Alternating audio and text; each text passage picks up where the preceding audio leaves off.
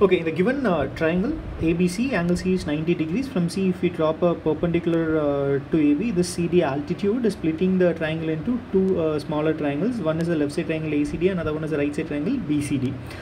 The left side triangle has an incircle whose center is P. Similarly, the right side triangle has an incircle whose center is Q. We need to find the distance between P and Q. We will proceed step by step. In first step, we will try to find the distances AD, BD, CD. And once we do that, we will try to find the in radius of these two circles, and using that in third step we will try to find the distance PQ. First, in any triangle, if one side is 3 and other side is 4, we know that the hypotenuse is going to be 5. 3 square plus 4 square is going to be 5 square, right? So this is true for even 3x, 4x and 5x. So in our triangles also, one side is 15, other side is 20. So the third side can be said as 25. Using simple Pythagoras theorem we can find it out. Or the left side is 5 times 3, right side is 5 times 4, therefore hypotenuse is going to be 5 times 5. Using this 3:4:5 concept also, we can try to find the distance AB as 25. Now that we find the distance AB as 25, let's proceed one step further. We will see that in any right angle triangle, if I drop an altitude from the 90 degrees vertex to the hypotenuse, I will find two triangles. Let's call this one as ABC. I will find two triangles, left side triangle ABD, right side triangle CBD. We should also notice that these three triangles are similar triangles. The left side triangle, right side triangle and the bigger triangle are similar triangles. Let's assume that this particular angle is 60 degrees and this particular angle is 30 degrees, right? Let's assume that this particular ABC triangle is 90, 60, 30 degree angled triangles. Now, if I look at the left side triangle, angle A is 60, angle D is 90, therefore the third angle is going to be 30 degrees. Similarly, in the right side triangle, one angle is 30, angle C is 30, one angle is 90, angle D is 90, therefore the remaining angle is going to be 60 degrees. So if I notice my left side triangle, my right side triangle and the entire triangle, all these three triangles have one angle is 60 degrees, one angle is 90 degrees and one angle is 30, 60 and 90 degrees.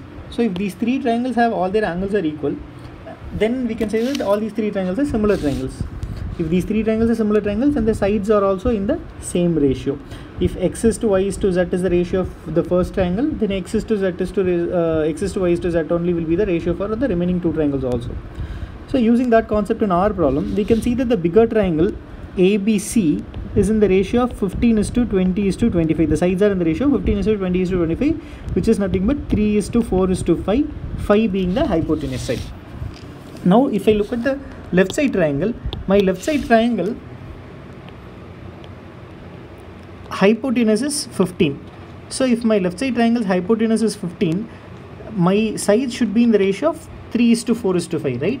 Because the left side triangle, right side triangle and bigger triangle are similar triangles. So if the bigger triangle is in the ratio of 3:4:5, my left side triangle also should be in the ratio of 3:4:5, with 5 being the hypotenuse. So if 15 is the hypotenuse, then the remaining two sides should be 9:12:15. Only then the ratio will be 3:4:5.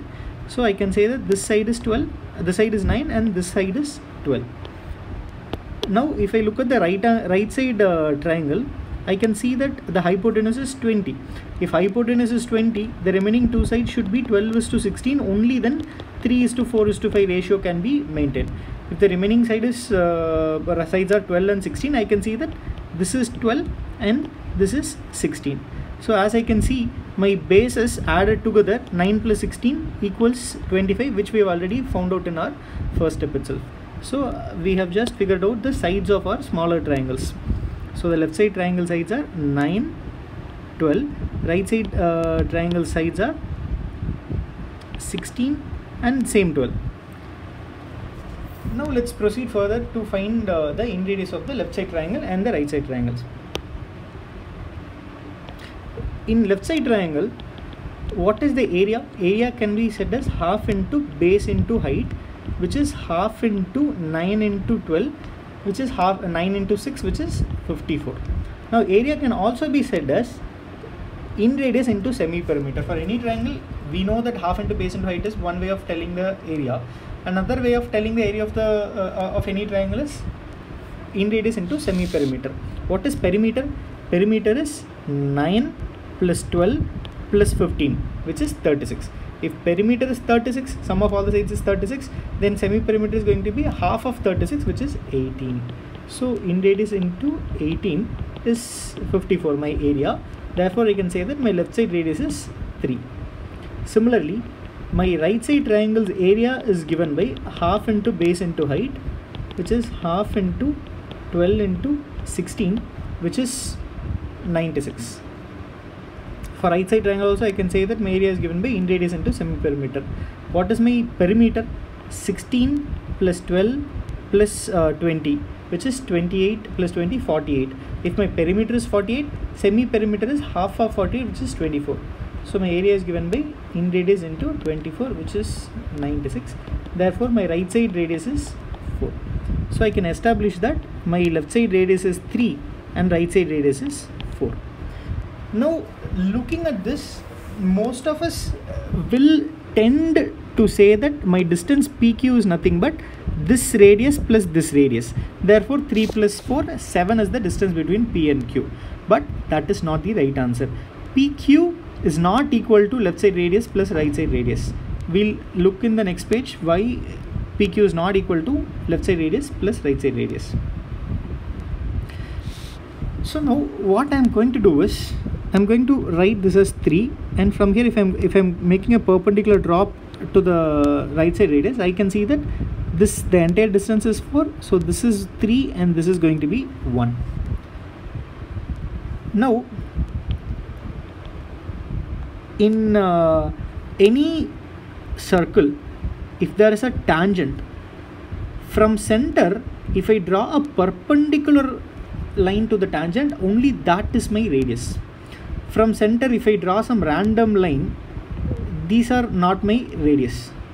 From center, only if I draw a perpendicular line to my tangent, that perpendicular line is given by my radius. So similarly, in this ADC, assume that this is a circle. In this ADC triangle, this is my circle where this is my in radius P. So this perpendicular distance is what is given by R. This perpendicular distance is what is given by my R, which is 3. But our line PQ, this PQ is not perpendicular to CD. CD is tangent to the circle. So if this line PQ, this pink color line PQ is not perpendicular to CD, this pink color line cannot be equal to R. But this line is perpendicular to CD. This distance is perpendicular to CD. Therefore, this distance is given by my radius 3, in other words. Similarly, right side also, this left side part is not 3, this right side part is not 4. But this part is 3 and this part is 4. Because from a center, the perpendicular distance to the tangent is what we will call as radius. Any line to the from a center, any random line to the tangent, that distance we will not call as radius. Only the perpendicular distance to the tangent is what I will call as radius. Therefore, if I have to draw, let's call this point as R. If I draw this triangle PQR, I can see that this distance is 3 plus 4, 7. PR is 3 plus 4, 7. QR is 1. So I need to find what PQ is. Using Pythagoras theorem, I can say that PQ squared is 7 square plus 1 square, which is 50. 49 plus 1, 50. Therefore, PQ is given by root 50, which is same as 5 root 2. If I have to write it in decimal format, it is going to be 7.07. So my distance PQ, even though it is very, very close to 7, it is not exactly 7, it is 7.07, or in other words 5 root 2 or root 50. In answer options, you will have both these 7 and root 50 or 5 root 2. So if you end up taking 7 as the option, even though it is very, very close, you will not get the right answer as 7. So the right answer for this is root 50 or 5 root.